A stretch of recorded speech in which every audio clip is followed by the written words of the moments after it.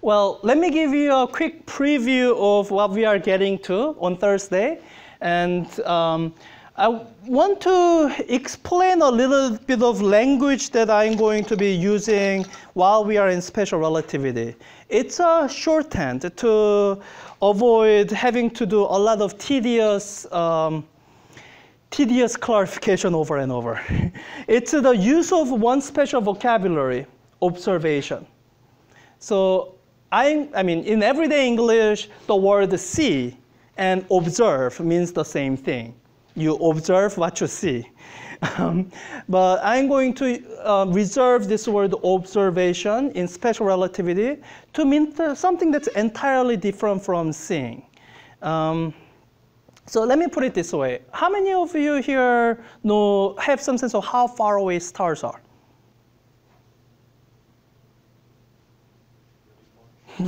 Really far away, right? Do you know what the closest star that's not our sun is? How far away it is?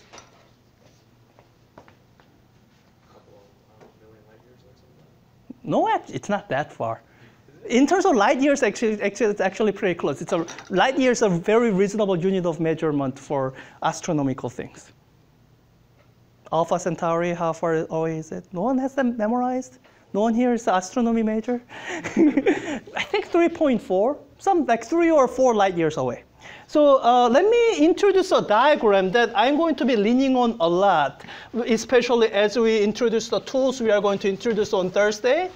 And let me try to explain this distinction between seeing and observing in the way I'm using the word, in special relativity. I'm actually borrowing this from a popular upper division textbook author, Griffith.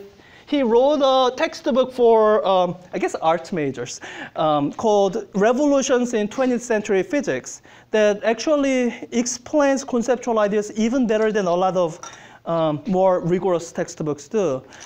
And so this is the distinction between observing and seeing.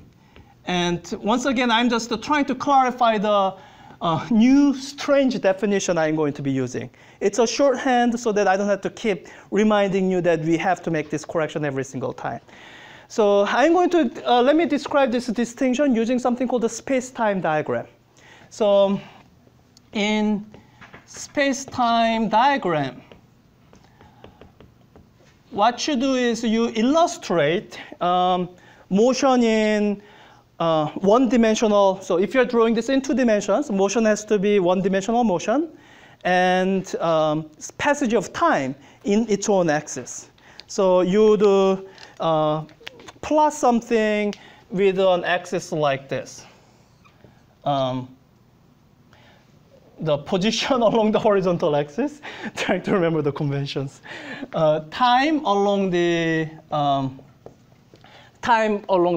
vertical axis. Yep. So let me ask you this somewhat inane question. So imagine this, it's night, so you can see the night sky, and Alpha Centauri. I don't know what constellation that's in. Let me, so it's winter, so you can, when it's at night, you can see the winter triangle. There's Sirius, which is one of the brighter stars. Let's just say Sirius is, I don't know, 10 light years away. I don't know the exact number. So let me ask you this question. Can you, let's see. 2 separate questions. One, is it possible to see light emitted from Sirius right now? Why not? Because the light needs time to travel. Light needs time to travel. A different question is, can you observe light emitted by Sirius right now? And I'll tell you the answer is yes, with a very convoluted definition of the phrase observe. So let me illustrate it on this diagram here. So on the space-time diagram, this is how you might illustrate sort of Earth, Sirius, and light from Sirius, all that stuff. So let's say this is where Earth is. And I can actually plot the trajectory of Earth on this space-time diagram. I'm going to use Earth's frame, which means Earth starts at position x equals 0, and it remains at position x equals 0 for all time, meaning it'll just stay here. It's kind of boring. Yeah? Yes? And for the sake of this discussion, let's say Sirius is at relative, like stationary relative velocity between Earth and Sirius is 0, which I'm pretty sure is not true, but let's just say it is. So Sirius is out here at 10 light years away. Okay? And the trajectory of Sirius would look like this. And these are all the different moments in time for Sirius. So when I talk about light emitted by Sirius, it would be, well, this light here. Light being emitted at this moment right now, simultaneous with when I say the word phrase right now. And it takes time for this light to travel. It'll take this light 10 years to get to us. So it'll take this light 10 years to get to us. So this is our 10-year mark. The light will finally reach us and we'll be able to see it. So now, 10 years from now, when we finally see that light, will our astronomers think that that light from Sirius, that's what's going on with the Sirius star right now? No, our astronomers are not stupid. They are smart. They know how to correct for the travel time of light. And this is the sense in which I'm always going to use the word observe. When I say the word observe, we have already corrected for this travel time of light. Because I want to assume that our observers, A and B, I want to assume that they are smart. They know how to make these trivial adjustments, right? Like all of you are smart, you know how to make that adjustment, and I'm making the same assumption for A and B. They know how to make those adjustments. So when our astronomers see the light from Sirius 10 years from now, they know that that's the light that was emitted right now, not 10 years later. So that's why I can say, when I say observe the light right now, no, it does have to wait 10 years for me to actually make that observation, draw that reconstructed picture. So that's the sense in which we are going to use the word observe. And here's really the reason I'm going through all this painstaking detail to distinguishing between these two. I want to draw attention to how I phrased these two phrases. Moving clocks are slow, moving rulers are short. I didn't say moving clocks appear slow. No, moving clocks are actually slow. This is how we observe moving clocks. We have made all the trivial adjustments that can be made. After having done all of that, there's a real physical effect remaining, meaning moving clocks are slow.